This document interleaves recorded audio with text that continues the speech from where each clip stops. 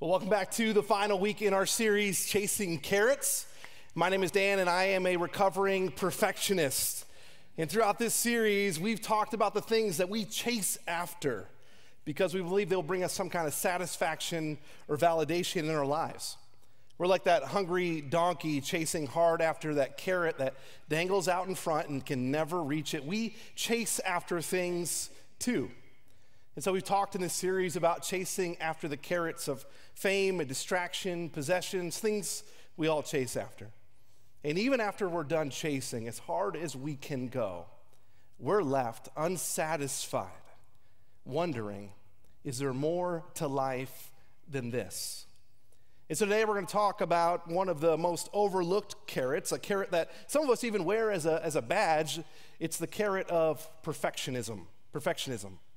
And I have never, ever said this before in a message, but the truth is, if experience can make you an authority on a topic, then when it comes to perfectionism, I am an expert. Perfectionism is the refusal to accept any standard short of perfection. How do you know if you or someone you love or someone you work with is a perfectionist? Well, you probably already know, but just to help you out, just in case, I found this list online. I want to share a couple of them with you. You might be a perfectionist if there's no room for mistakes in your world. You might be a perfectionist if you have a very specific manner in which things should be done. You might be a perfectionist if you're really hard on yourself, even for very little things. You might be a perfectionist if you become depressed when you cannot achieve your goals. Or you procrastinate because you can't quite get it just right, or you're waiting for the right moment to do it. Or if you think the phrase good enough is a cop-out used by lazy people, you might just be a perfectionist. You want to know how you know you're a perfectionist? Well, if the fact that there's a typo in this slide kept you from listening to everything I just said, you are a perfectionist. Gotcha. You are my people. You are my people.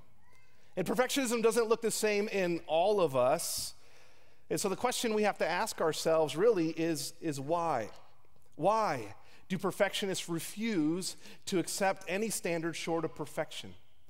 Why do perfectionists need things to be perfect? And here's the thing, and I'm sorry to out all of my fellow perfectionists here in the room and watching right now, but perfectionism is not about perfection. Perfectionism is about protection. Protection against the pain of failure and feeling like a failure. See, at its root, perfectionism is not about getting it perfect, it's about fear. Fear of disappointing others, fear of making mistakes, fear of being a mistake. Perfectionism is about protection. Protection against pain of failure and feeling like a failure. Perfectionism is how we control our world so that we don't get hurt. You see, perfectionism says, I am loved and accepted and valued when I measure up. Therefore, my acceptance is based on my performance. And so I better measure up. The problem is when we don't live up to those unrealistic expectations. And when we don't, we feel these deep feelings of shame and guilt and unworthiness. And here's why I want to talk about this today. See, fear in our lives acts like a fence. It's a fence, right? Fear acts like a boundary keeping us from where we need to go and doing what we need to do. Fear is the extent of how far we can go before we're stopped. And perfectionism is fear. Fear of failure, feeling like a failure. And so as an example, just from my own world, this is my blog empire. Yeah, I started dreaming about it in 2017. This would be a place where people could go when they're looking for help, practical help on life and leadership, when they wanted to get unstuck. I mean, I had courses I was going to offer and events I was going to do, and here's a promotion plan over here, and how I would use all these things to really encourage other people in their lives. I even have a growth strategy on here of how this thing was going to build up. I mean, and you might be sitting out there going like, wait a second, Dan, like I didn't think you had a blog. And you'd be right. I never built it. I mean, I started a bunch of times. I designed the website, I bought the domains, I wrote blog posts, but I never launched the thing. Why? Because I was paralyzed by perfectionism, by all of the fears that come from putting yourself out there and risking it, by all the imperfections that I could see in my own work. Because of perfectionism, it wasn't just work I was called to do, it was another thing that I had to get right or I would be rejected. See, perfectionism says that my acceptance is based on my performance. And if I can't keep up with this performance level, I'm not putting myself out there. And so this dream died inside. I never did it. And that's how fear can be your fence. And that's why I want to talk about this today. You have dreams and desires that God has given you. He put them there. And perfectionism, the fear of failure, can keep you from fulfilling them. And some of you are out there today and you're like, oh, I know a perfectionist, but I'm not one. Woo, your life sounds really rough. I'm glad that's not me. Maybe this message isn't for me. And I want to say to you, if fear has ever kept you from doing something important, this message is for you. I think this message is for all of us. Now, the key to courage over this fear is found in a parable that Jesus told in Matthew chapter 25, verses 14 to 30. And you can go ahead and get there in your Bible or Bible app. And before we dive in, I'm going to bring you up to speed. See, Jesus is in the middle of explaining to Christians what to do in the time between Jesus leaving and Jesus coming back, the time we find ourselves in today. And so he uses these stories, these parables, to show us how to live. Now, a parable is this fictional story with a spiritual point.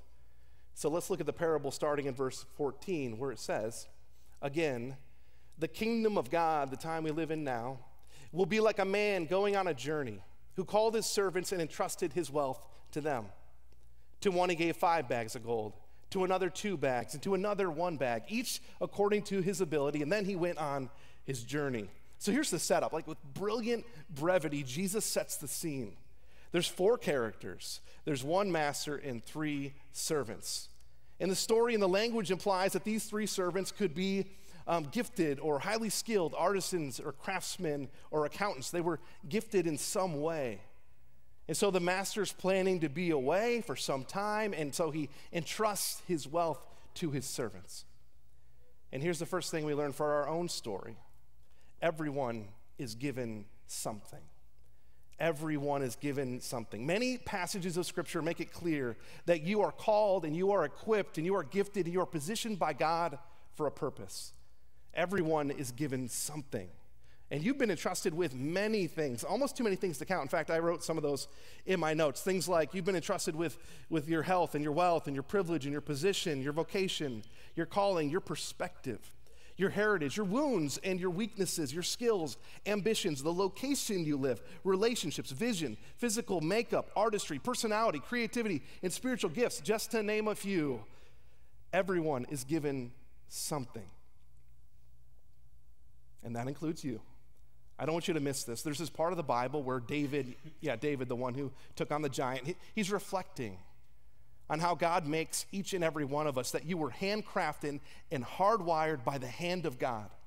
In Psalm 139:14, he says this after thinking about it, I praise you, God, because I am fearfully and wonderfully made. Your works are wonderful. I know that full well. He says, God, I've looked around. I know your works. I've been out in the fields and I've looked up at the stars. I know that you are an unparalleled artist. Have you ever had one of those moments? A moment when the beauty of creation arrests your attention and leaves you awestruck. Maybe for you, you're out camping, you're on a trip where you're driving through less populated spaces where there isn't much light pollution, and you look up at the stars and you see, whoa. And you go, wow, God, you made this. You are an artist.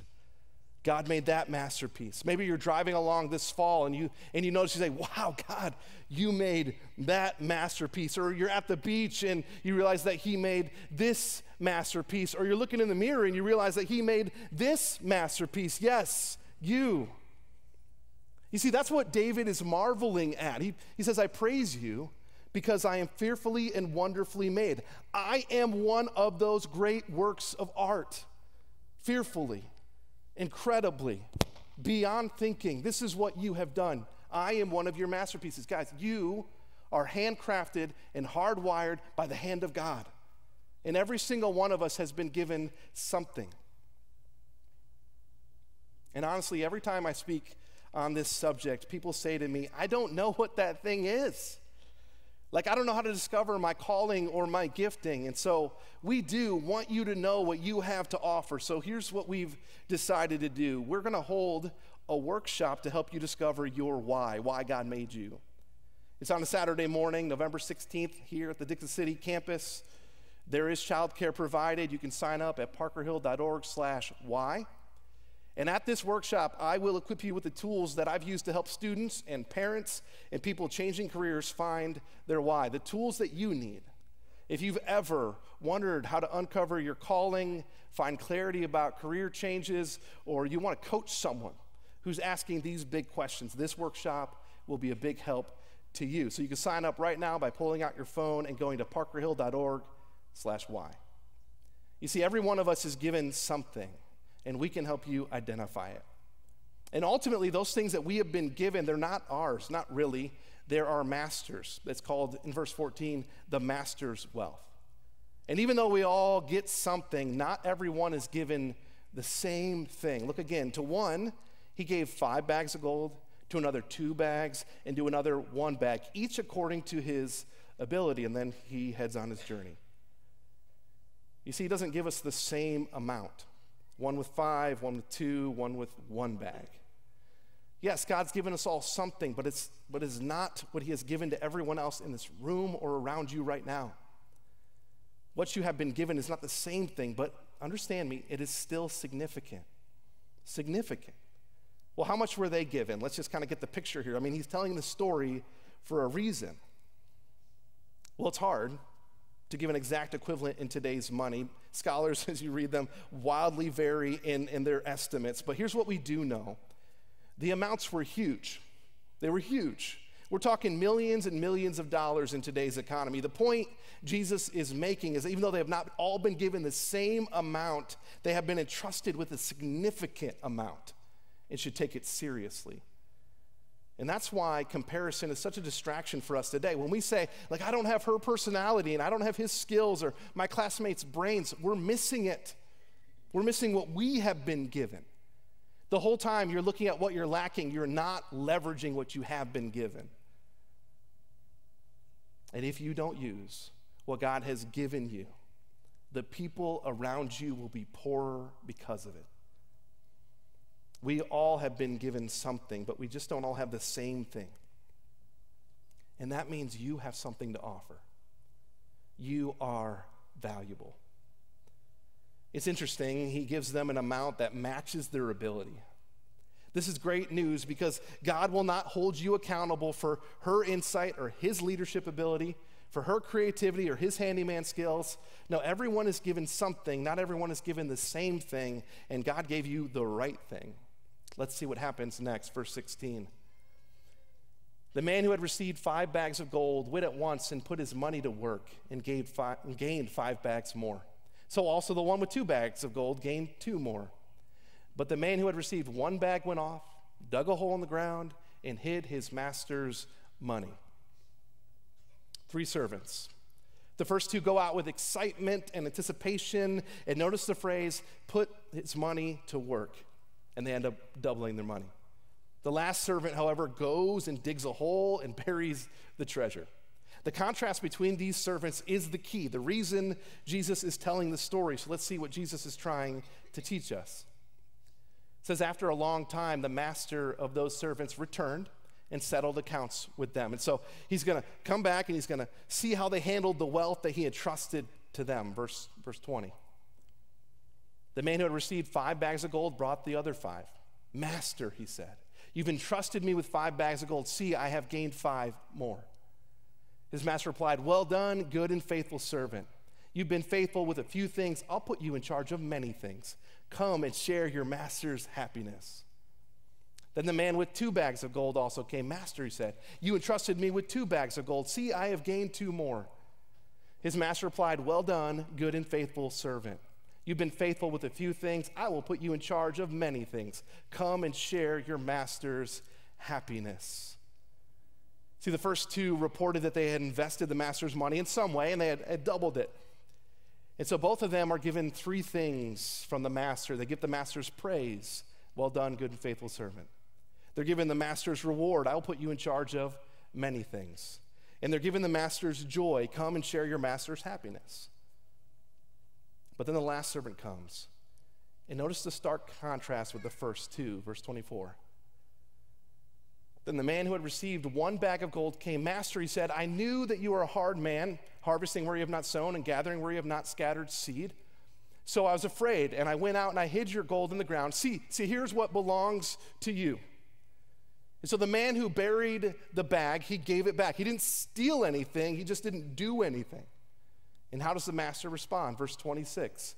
His master replied, you wicked, lazy servant. So you knew how this works. You knew that I harvest where I have not sown and gather where I have not scattered seed. You know that I work through others to accomplish my goals. Well, then you should have put my money on deposit with the banker so that when I returned, I would have received it back with interest, at least something. You see, the problem is when we do nothing. Listen, you need to understand what the problem is not. The problem is not with skill. This last servant, was given an amount that matched his ability. He was given what he could handle.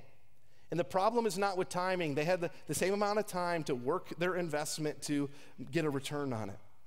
And the problem's not with knowledge. He knew what was required and what was being asked of him. The problem's not with authority. He was given free rein to invest. The problem is not even really with the return. It's not like he had tried and failed to double it but got something. In fact, the master says, you could have just put it in the bank and got me the minimum interest back. See, the problem is when we do nothing. What was this servant thinking? Well, listen again to the servant's excuse. He says, I was afraid. And I went out and hid your gold in the ground. You know what he's afraid of? Afraid to fail. He's afraid of not doing right or not doing the perfect thing, afraid of not succeeding. He is afraid to fail, and he is so afraid that he does nothing. And there's a lie that fear tells us. It says, failure hurts so bad that it'd be better to do nothing than to face the potential failure. So protect yourself. But that's not true. As they say, nothing ventured, nothing gained. And you have been given a bag of gold. You've been given so much. Are you sitting on it, afraid to fail? Are you afraid to choose because you might choose wrong? Are you playing it safe because the risk of failure seems too great? If you are, he's saying, think again. That's the message of this parable. Think again. Did you hear the master's response? He replied, you wicked, lazy servant. In essence, you wasted what I gave you. You wasted it on playing it safe. You failed because you were too afraid to fail. And don't miss this, the servant is not being reprimanded because he didn't double the money. He is reprimanded because he didn't even try. Fear is keeping him from taking action. You see, God is serious about the investment that he has made in us and the responsibility that we have with it. We have been entrusted with significant gifts. And God wants you to know how seriously he takes this. Look how this whole parable ends, verse 28. So take the bag of gold from him and give it to the one who has 10 bags. For whoever has been given more, they will have in abundance. And whoever does not have, even what they have will be taken from them. And throw that worthless servant outside into the darkness where there will be weeping and gnashing of teeth. See, the man is punished severely for his lack of action. And if I'm honest with you, the person that I identify with most in this story, at least some days, is with the fearful servant, the one who buried the bag, the servant that was too afraid to act. You see, God, he has lots of grace for our insecurities or our lack of faith or even our fear of defeat. He's got a lot of grace for it. But there's a problem when we do nothing. We've all been given something. We have not been given the same thing. The problem is when we do nothing.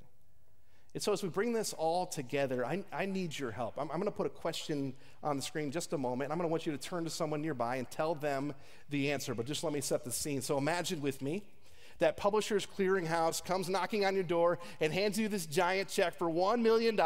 It's yours. Here's the question: what will you do with $1 million? Go ahead and tell a neighbor at least one thing that you would do with $1 million. Go.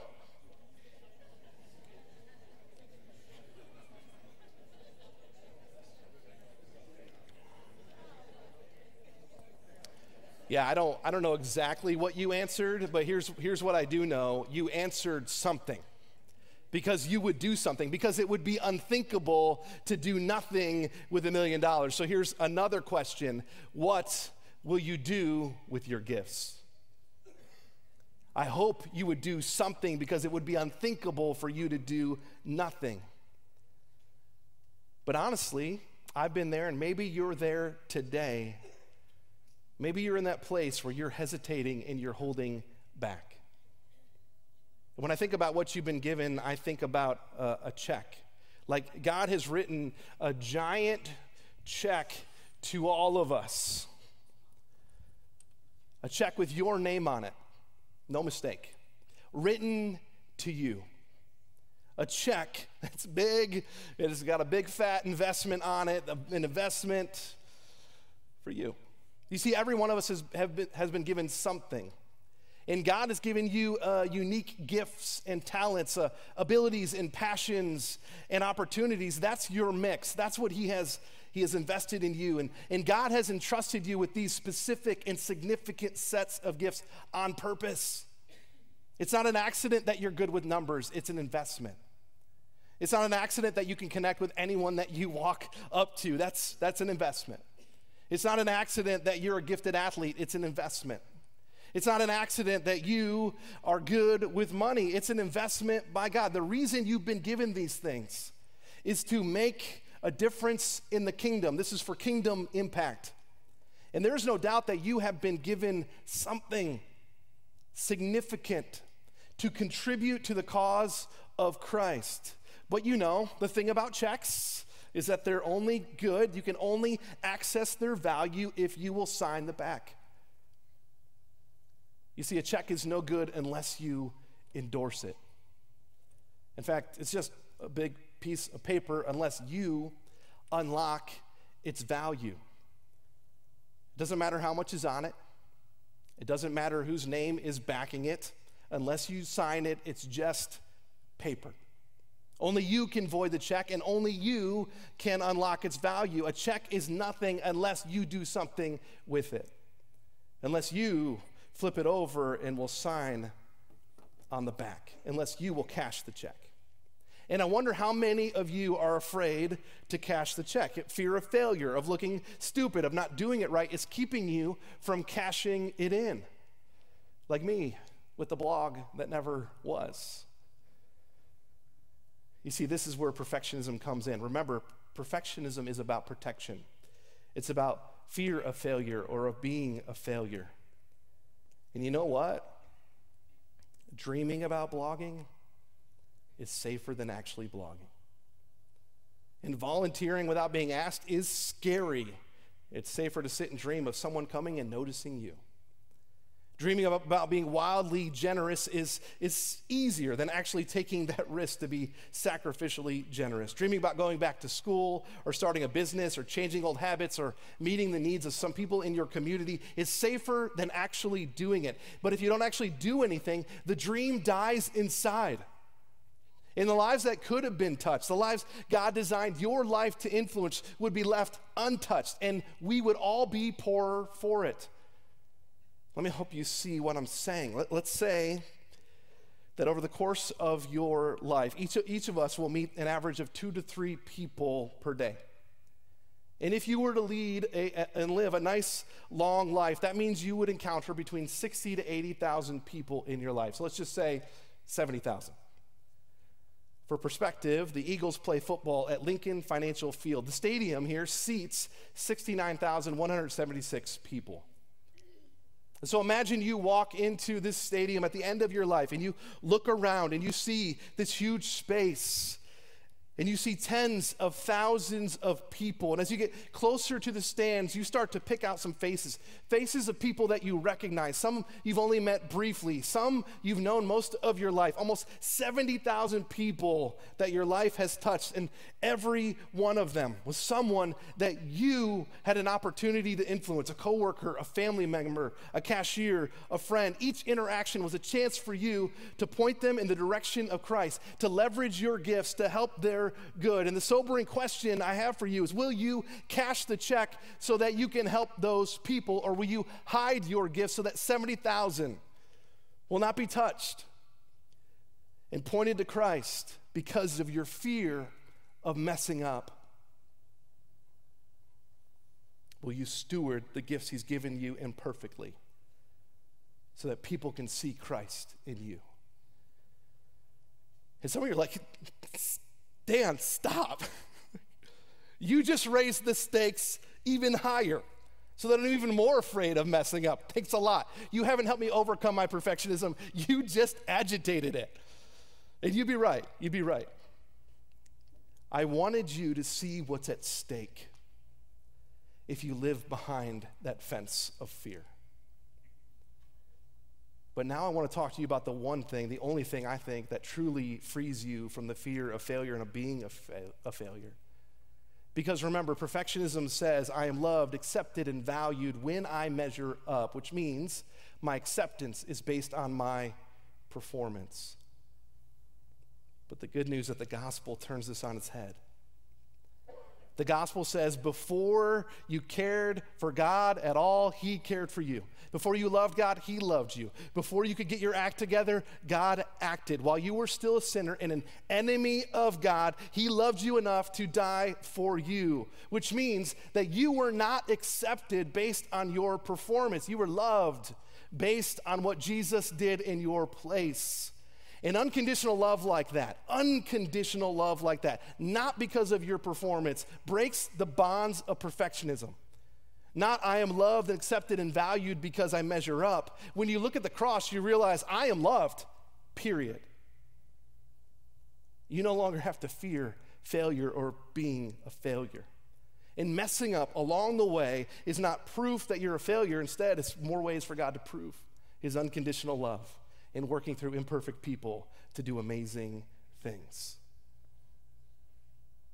And as a result of living from that radical acceptance, we do want to live for God. And so instead of my acceptance is based on my performance, it's flipped around to my performance is based on his acceptance. I don't want to waste what he's given me. So what do? Well, two things. The first might surprise you, but you need to try it. Let God love you. Let him. To some of you, this is the most uncomfortable thing in the world. You don't know how to relate to God this way. You come to God, he tells you to do stuff, you try to do it, you mess up, you confess it sometimes, you try to do better next time. No. Let God love you. For some of you, the idea that your Heavenly Father is like excited to be around you, likes you, and is proud of you is unthinkable. It makes me think of this networking and leadership tip I was given. I read somewhere that if you're going to introduce someone you know to someone new, you never just share their name and position with that new person. Instead, you share why you value them. So wherever I can, I introduce people by saying things like this. So, Ben's going to meet this new person. Like, oh, this is Ben. Ben is a guy with deep insights and a deep love for people. I'm always encouraged by his insightfulness. I think you're going to like him. Meet Ben. Or this is Steve. He's always moving things forward, never satisfied with past success. He's a big reason why this organization is on the right path today. I think you guys are going to hit it off. You see how that works? So let me ask you something. How do you think God would introduce you to someone else? If you cannot hear the excitement and the pride and the joy in God's voice, it's not his voice. And if what you hear is disappointment and frustration and lack of enthusiasm and even boredom, it's not his voice. You know how I think this would go? Garrett, you got to meet my daughter, Sarah. She's the most beautiful woman in the world. She sacrifices so much to help so many people. Isn't she just radiant? I know it's embarrassing you, but you're amazing. Come on, you got to meet. I mean, she is strong and she is courageous. I mean, I know you two are going to hit it off. Or God saying, Sarah, you got to meet my son, Garrett. Like, he's so talented, the world has yet to see what he can accomplish. Like he is strong and he is courageous. There's no stopping this guy. In fact, I just got to sit back and watch him work. Like, this is the most fun I've had in eons. You know, I just love this kid. You're going to like him. You should hang out. And he would go on and on and on until you're like embarrassed. And he would do it like every time you meet someone new. You got to meet my daughter, Sarah. Oh, man, she's amazing. And you'd be like, Dad, like, cut it out, please. You got to let God love you. And this takes sitting still. Radical idea in our culture today, sitting still. Like without something in your hands to distract you. And in that moment with God, instead of focusing on your performance, your mistakes, your to-do agenda, the next project, you got to be still and let God love you. Sit there with the Bible and look at a passage like Psalm 139, where it talks about how intricately God designed you and how intimately he knows you and wants a relationship with you. Or Matthew 27, where it shows Jesus dying on the cross because of that radical, unconditional love for you, and soak in this total, radical, unconditional love. See, nothing will shatter the grip of perfectionism more than letting God's love define you. Nothing will shatter the grip of perfectionism more than letting God's love define you. So first, let God love you. Second, take one step. See, some of you know what you need to do next, but you haven't done it yet. You knew it before you came into the room, before you listened to this talk. You knew it, but you haven't yet taken that action. And you've been feeling God prompting you to do it for a while, but you've been afraid. That fear has been your fence. And so here's my encouragement to you: take a step. Cash the check, take a step. For others of you, you don't know what to do. Your next step may be to come to that Find Your Why workshop I talked about earlier. You can cash the check and sign up today. Or for some of you, you know what God has been asking you to do in the season of your life, and you've been doing it. There's hundreds of you here at Parker Hill. That's the only way this place has the impact and touch that it has in this region, because of you cashing the check. And so I just want to say to you, thank you, and you need to feel encouraged. We are all the richer because you have cashed the check and taken your step. And so today, as we wrap up, we're going to do it in an awesome way, I think, with communion. And this is a time for us to reflect on the cross and let God love us, to warm our hearts and to love him back. And so in a moment, video is going to play and some buckets are going to be passed down your row. And inside, there are some cups that contain both elements of communion, the bread and the juice. They're all wrapped up together. The wafer of bread on top and the cup of juice underneath. I want you to go ahead and pull one out and hold on to that until your campus pastor can give you some more instructions. And as you do, watch this with me.